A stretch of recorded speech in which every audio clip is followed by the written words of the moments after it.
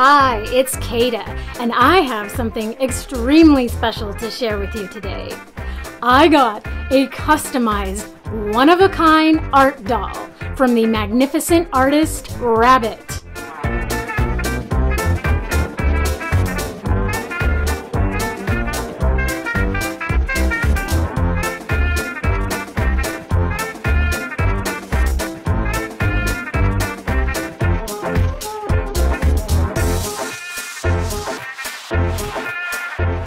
Rabbit, whose pronouns are they, them, is a designer of dozens of amazing creations and ideas, which they've shared on their YouTube channel for years.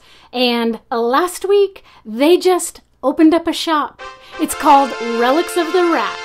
And I was lucky enough to obtain Tempest.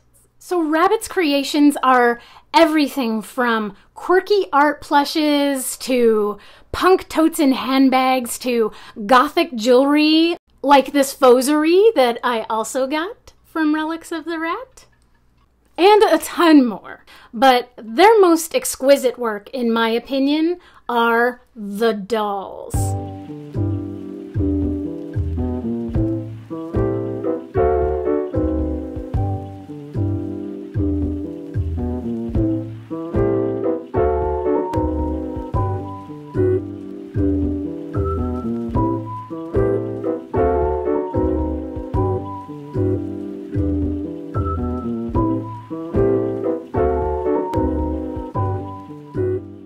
Rabbit is an upcycling artist, so this was a Monster High doll, but every single detail about this doll has been meticulously reinvented, redesigned, and delicately handmade by Rabbit.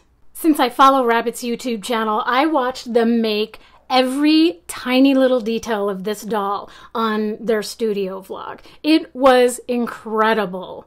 Rabbit puts such impeccable care and attention into every detail of their art pieces.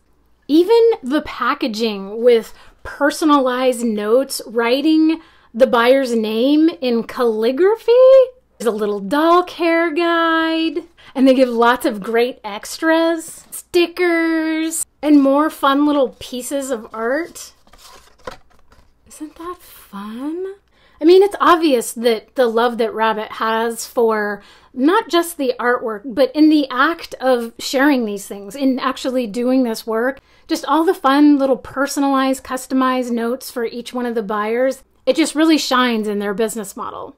So with all that love and care and attention to detail, these dolls run around $250, $260 US. And that is one of the more expensive dolls that I own. However, this is more than a doll. This is a work of art. This is a one-of-a-kind piece from an unbelievably talented artist who puts a very personal part of themselves into every creation they make. With any incredible designer, part of the appeal is beyond the art itself, right? It's the artist that makes it. Think of Andy Warhol. Sure, it's playful pop art that seems so simple, but its value is because it's a Warhol. So I feel so incredibly lucky that I got to be among the first patrons of Rabbit's art. Their inventory sells out fast, if that gives you any indication of how fast their career is taking off. And I'm so excited that I'm here for it. And there's another doll that I really want, but I need to pace myself and my wallet and maybe give someone else a chance. Here is Tempest in all of her adorable bat glory. Isn't this cape with the ears just the cutest? It is removable, so we'll do that here in a second.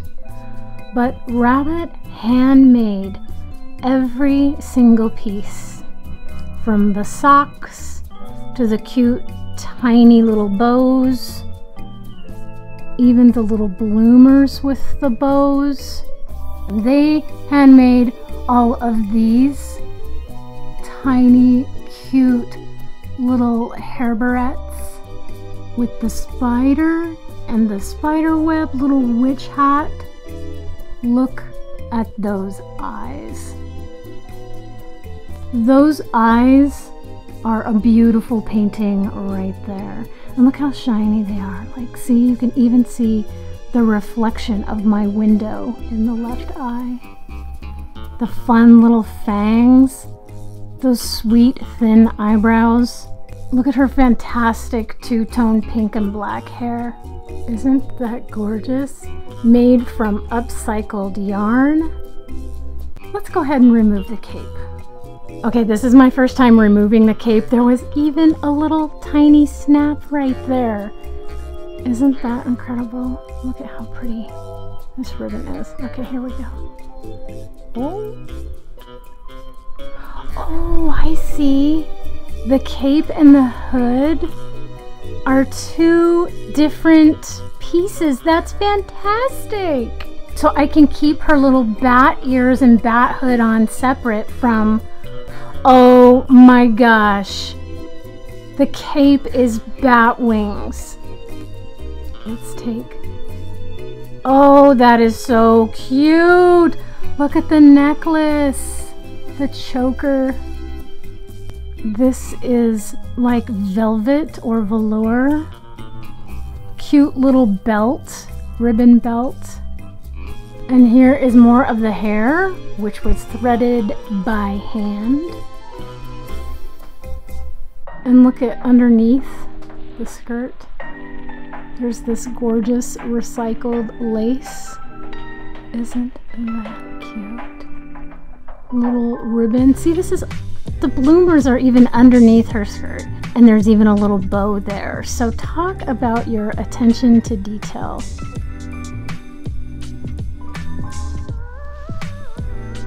This is her little adoption card. Her name is Tempest. She's a Virgo. She's gentle, mysterious, and romantic. She was adopted by Kada on August 6, 2024. Here are her wonderfully long black fingernails. And her body has like a hint of blush, sort of like distressed blush.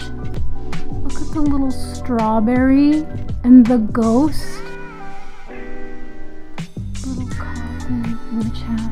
What do you guys think about this gorgeous doll?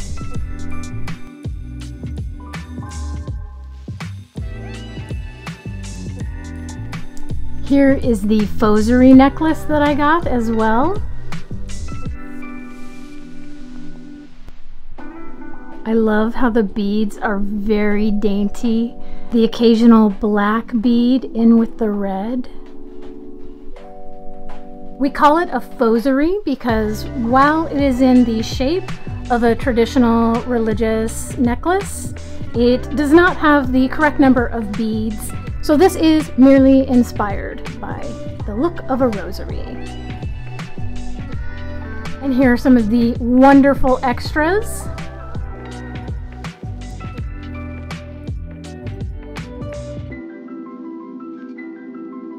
Such a delight. I am indeed a forever patron of this artist. So check out Relics of the Rat. Like I said, their stuff sells out fast, but they'll replenish all the time, and my goodness, enjoy all their fun, fabulous creations because they love doing it. And man, don't we all wish that we could do something we love for work? Yeah. But in the meantime, I just love seeking out local art and supporting my favorite indie artists, especially really cool upcycling artists like Rabbit and actually my husband Jonso, who we need to get him a shop next. Yeah, we've been meaning to put some of his Barbie art out there. What's taken us so long? So thanks so much for joining me today and hearing about some great, fabulous indie art, including these amazing dolls and some fun jewelry. I hope you enjoyed today's video, and if you did, please like and subscribe, and I'll see you next time. Bye!